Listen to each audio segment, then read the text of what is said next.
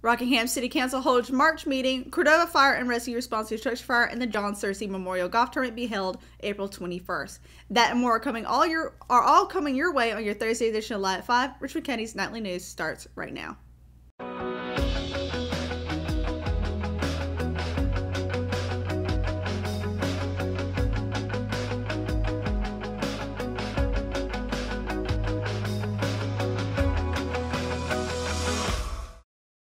Good evening, welcome to your Thursday edition of Live at 5, brought to you by Richmond Community College. I'm Kelsey Rushing. Registration for summer classes have begun. You can register by going to richmondcc.edu or by calling 910-410-1700. Let's get right to it now for tonight's top stories. Earlier today, there was an active crime scene in West Rockingham. The Richmond Observer's Kenny Melvin has more.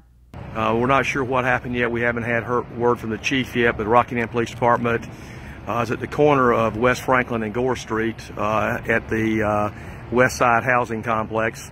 The officers appear to be looking for something in the front yard of an area that's taped off. There's a large presence of both marked and unmarked Rockingham Police Department vehicles, and 3 ambulances from First Health have already departed. The monthly Rockingham City Council meeting was held Tuesday evening at Rockingham City Hall. After an invocation by Reverend Brian Berry, pastor of PD and Zion United Methodist Church, the meeting commenced with Planning Director, Assistant City Manager John Massey discussing the city's land use plan. The land use plan is a comprehensive 10-year plan that shapes decisions made with city-owned property and land. The council reviewed the progress that has been made so far in the first 5 years of the 10-year plan. Massey informed council members that 22 of the 32 objectives outlined in the land use plan have reached completion or have experienced significant progress. Next on the agenda was a presentation of the Rockingham Police Department's annual report for 2017 given by Police Chief Billy Kelly. Included in this report were the crime statistics for 2017 as well as some advancements the department has made over the past year. Chief Kelly began with the number of calls responded to by the Rockingham Police Department, which was less than 15,000 in 2017 compared to a little over 17,000 in 2016. Kelly broke this number down into more detail for the council so the members could get a better understanding of concerns to which department responds the most. These issues included public assistance, felony and misdemeanor arrests, and traffic enforcement. For the full rundown of the meeting, visit richmondobserver.com. Firefighters got the call of a single-story building on fire Wednesday morning around 8 a.m. The structure was located at 572 Midway Road. A neighbor reported seeing the smoke and notified the fire department. On arrival, firefighters found smoke and flames exiting the structure. After making entrance, the fire was located and quickly extinguished. Heavy smoke had been alleviated before firefighters could enter the structure and check for hot spots. Once an evaluation was conducted, the fire was marked under control at around 9 a.m. No one was at home at the time of the fire, and the cause of the fire has not yet been determined. John Searcy served over 25 years in the criminal justice field, all here in Richmond County. He was a policeman for 10 years and then was appointed as a magistrate with the administrative office of the court system. He served in that capacity for 15 years prior to his sudden death on October 2nd, 2014. In April 2015, Sandy Searcy established the John Searcy Memorial Scholarship Program in memory of her late husband. The program rewards scholarships to students who have elected to attend Richmond Community College and pursue a degree in criminal justice. Since its onset in 2015, Searcy stated there had been 7 scholarships awarded since the inception. The scholarship committee sponsors a golf tournament to support the scholarship cause. Searcy said they are preparing for the 4th annual tournament that will be held on Saturday, April 22nd at Scotch Meadows Country Club in Laurinburg. Registration and breakfast will begin at 8 a.m. and tea time is scheduled for 9 a.m. Lunch will be provided at 1 p.m. and the tournament will be accepting donations for golf hole sponsors, which are $50, as well as donations for prizes and silent auction items. Space is limited to the first 22 teams. Alright guys, we're going to take a quick break, and when we come back, Richmond Community College opens registration for summer classes and an update on the Highway 220 accident involving a logging truck. That's coming up next after a word from our sponsors. Rockingham Farm Supply, at the corner of Highway 220 and Green Street in Rockingham, will have their annual Customer Appreciation Day, March 23rd and 24th. Some great food and great company. Come on down. Check out the Bobcats. They are an authorized dealer for Bobcat zero-turn mowers. They have seed, chicks, chain, key making, a little bit of everything that you could use for your farm or your home. So come on down, enjoy some food, some fellowship, and just maybe you might get to meet Matthew and Mark. Maybe they'll give you a ride on one of the Bobcat zero-turns. McNair Auto Sales is the place to buy your pre-owned car, truck, or van. To be the best, it takes big selection. friendly staff, and great pricing. We guarantee a no-hassle buying experience, and financing is available right on site.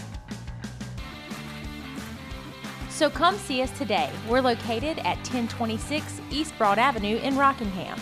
And remember, with over 40 years of experience, you know McNair is the name you can trust.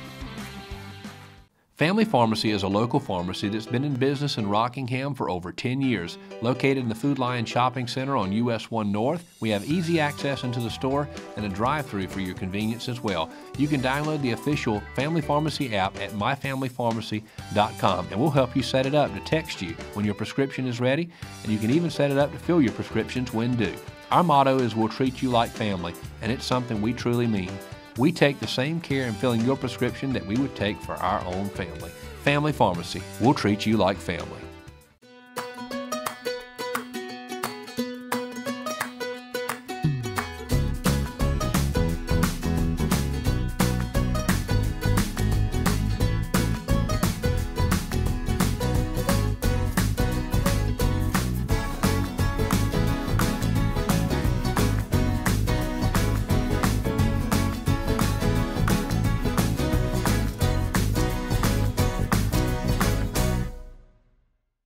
Willow Tree Antiques and Gifts is all about rustic home decor and gifts.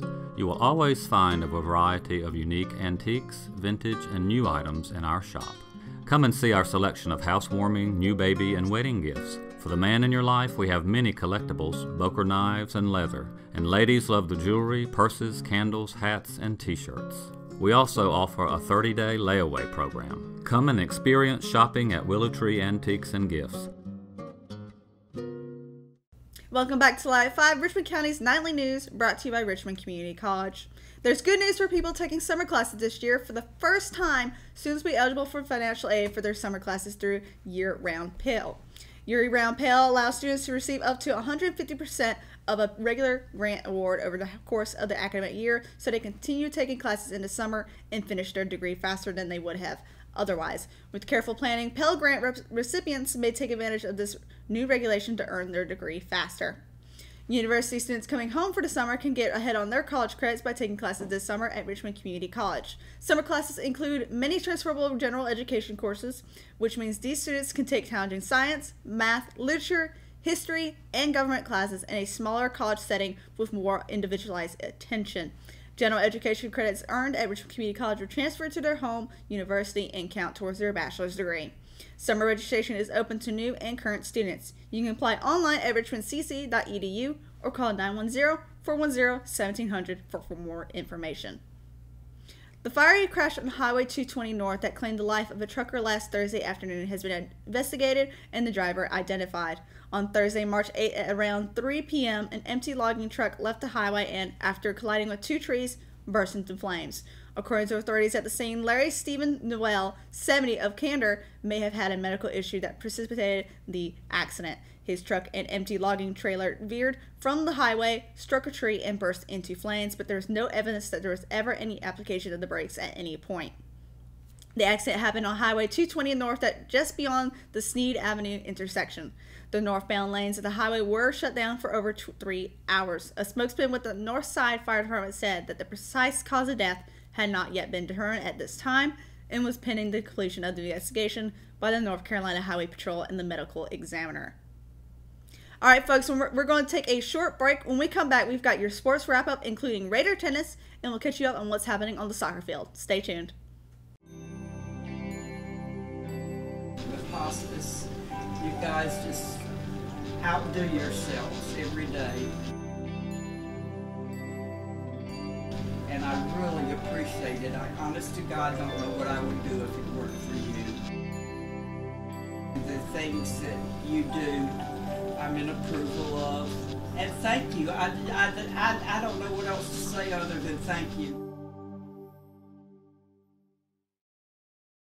Exit Realty Platinum in Rockingham has listed one of the most beautiful homes in Richmond County. Located in Rockingham on Ledbetter Lake, the home features 4 bedrooms with bamboo floors and a kitchen featuring stainless steel appliances and granite countertops, and a master bedroom that overlooks Ledbetter Lake, along with a spacious tile shower and the attached master bathroom. The open living space leads to the back deck with a perfect view of Ledbetter Lake, and the property features its own boat dock. Want to see this beautiful home? Call Nicole Hayden with Exit Realty Platinum, your source for homes in Richmond and Moore counties.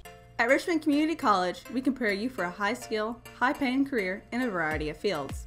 From business to education, engineering, utilities, healthcare, criminal justice, information technology, and human services.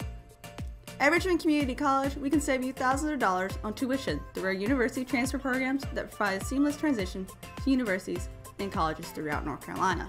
At Richmond Community College, we are always developing new courses and programs in response to the communities we serve. We offer day, evening, and online courses, and you can now complete 5 curriculum programs entirely online. At Richmond Community College, we believe in helping you prepare for a better life.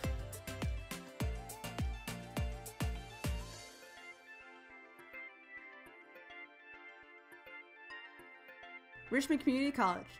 Local college, big impact. Welcome back to Live at 5, brought to you by Richmond Community College. Now for your top sports story. In a season that boys tennis coach Pat Hope knew would be tough to start, the Raiders finally notched a W in the win column over Hope County High School on Wednesday. Richmond was able to dominate the Bucks overall, winning 9-0, and despite the fact that Hope County had to forfeit a single and doubles match due to a lack of players, the Raiders still took care of business in the other 7 matchups. Number 1 singles player Austin Harrington had a fight on his hands early on in the afternoon, but was victorious, winning 4-6, 6-1, and 10-8, followed by number 2 player Jimmy Cooley beating his Bucks opponent 6-1 and 6-0 in straight sets. The Raiders will look to start a 2-game Sandhills Athletic Conference winning streak when they host Lumberton High School today. If the pregame presentation was any inclination of how the Lady Raiders soccer team would play Wednesday night, it's safe to say they rocked the Hope County High School Lady Bucks by scoring their most goals in a game this season. Before the 6-1 Sandhills Athletic Conference win for Richmond, head coach Benny Howard, who is in his 24th and final year in the helm of Lady Raiders program, was honored by Hope County with the porch rocker emblazoned with the Richmond diamond. But those were the only pleasantries exchanged as the two teams battled high winds in a tough physical matchup. It was a Richmond-dominated game as the Lady Raiders maintained possession deep in Hope's defensive territory for majority of the game. Both teams are back in SAC action Friday as they head to Jack Brett High School. The Lady Buccaneers beat Purnell Sweat High School 1-0 in overtime Wednesday, and junior varsity will get things started at 7:30 p.m., followed by varsity at 7 p.m.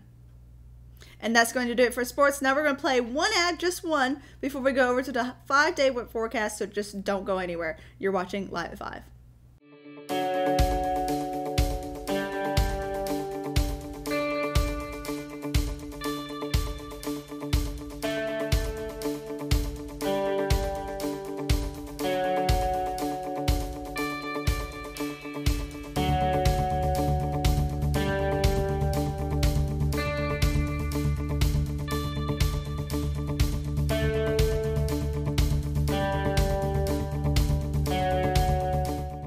Welcome back to Live 5. Today's 5-day weather forecast is brought to you by HCI Water, Fire and Water Restoration. So jumping straight into the weather forecast with Friday with the cloudy, with a 0% chance of rain with a high of 70 and a low of 43. So it's going to be fairly warm that day during the day. So if you have anything planned, you want to go outside, go to the park or something, you're good to go. And then Saturday we have the 50% chance of thunderstorms with a high of 69 and a low of 49. So keep that in mind because it will be kind of scary for your dogs. I know it will. So moving on to Sunday, of course, with a 10% chance of rain, cloudy with a high of 61 and low of 44. And Monday we have a 60% chance of rain with a high of 56 and a low of 56. So it's going to be in the 50s pretty much all day Monday, but it's not going to get much colder than that, so you're good to go in the evening. And then Tuesday with a 20% chance of rain with a high of 65 and a low of 42. And of course, the pollen outlook is going to be very high on Friday, which is tomorrow, of course. So keep that in mind if you plan on going outside. It is going to be in the 70s, but it's still going to be a lot of pollen. So if you have allergies, maybe you'll stay inside. Who knows? Maybe you'll just bring your medicine. And then Saturday will be high in the Pollen Outlook for that day. And of course, that's going to do it for Live 5. Don't go anywhere just yet, though. We still got the RO Sports Show coming up at 5:30. Ross regulars Matt, Russell, and Jeremy will be breaking down March Madness and the NFL free agency, plus a whole lot more. So stay tuned to the RO Sports Show on the Classic Rock Radio, Facebook, YouTube, and RichmondObserver.com. That is it for us at Live 5. Good night, Richmond County.